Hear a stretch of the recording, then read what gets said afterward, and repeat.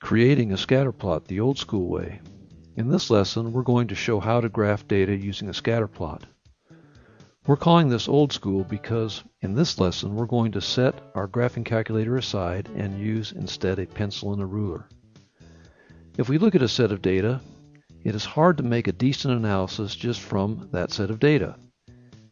In a table or as coordinate pairs, they are pretty much just numbers without meaning. It's when we graph them to create a picture or image that we can gain a much better understanding. The first thing to consider is what you have to graph with. You may have an 8.5 by 11 inch sheet with 1/4 inch grid lines like this one, and that would have 44 squares by 34 squares to use. I think it's important to consider mainly a couple things in planning your scatterplot. First, you'll need to have it large enough to see your data well. Leave enough room on the margin for labeling axes and a title if needed. For this graph, we'll be using a 20 by 20 grid for our area of squares. We'll first look at this data, the current in amps on the left side of the table. Normally, we would want to scale for this data on the horizontal or independent quantity axis. Since the data numbers or domain are 2 through 20 and we have 20 squares to work with, we'll use 1 amp per square. We label the horizontal axis amps, leaving enough room for numbers above. I almost forgot, it's a good idea to draw the axes of the graph. I usually use a pencil with a ruler. Now we'll mark numbers on the horizontal axis. I think a good idea is to place a mark with a number every 5 squares, although I had students number every 2 squares and it looked just fine. It's important to have your axis properly labeled so you can communicate your data to others through your graph as well as to help you remember what you're looking at. Next, we'll look at the dependent data on the right side of the table.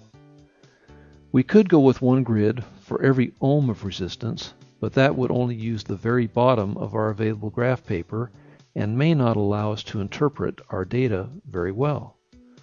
We could go up by 2 grids for every ohm, and while that would work better, we still have a lot of unused graphable area. If we go for 4 grid squares for every ohm, we use our graph surface much better. Then we can fill in the numbers, 1 ohm for every 4 squares. I had students fill in for every 0.5 ohms and it worked fine. There are no hard and fast rules for how labeling and scaling should be done.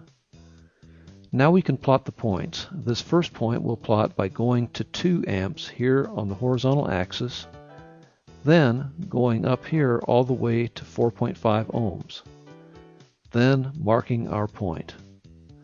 We go through the same process and mark all the data as points.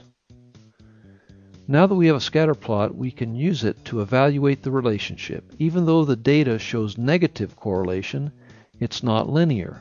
This blue line doesn't fit the data and we cannot draw a line to do so.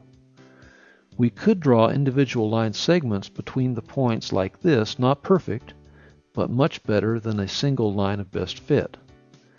But even better would be to draw a curve to fit the points, something like this one. And while no hand-drawn line or arc will be perfect, it does much better represent the relationship such that it can be used to correlate current and resistance. For instance, if we go up to 7 amps here from the horizontal axis, we see that our resulting resistance will be about 1.25 ohms on the vertical axis. Here's the work of one of my students, Luce.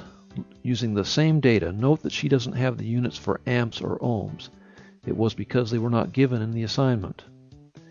Here's the work of another of my students. While he is a good student and has the right idea, note how the scale changes on the vertical axis. There are 5 squares between 0 and 1, but there are other places where he uses different amounts, like between 4 and 5 where he uses just 3 squares. Be careful to mark the units proportionately, the same number of squares for each unit. This has been a brief explanation of how to create a scatterplot. Thanks for viewing.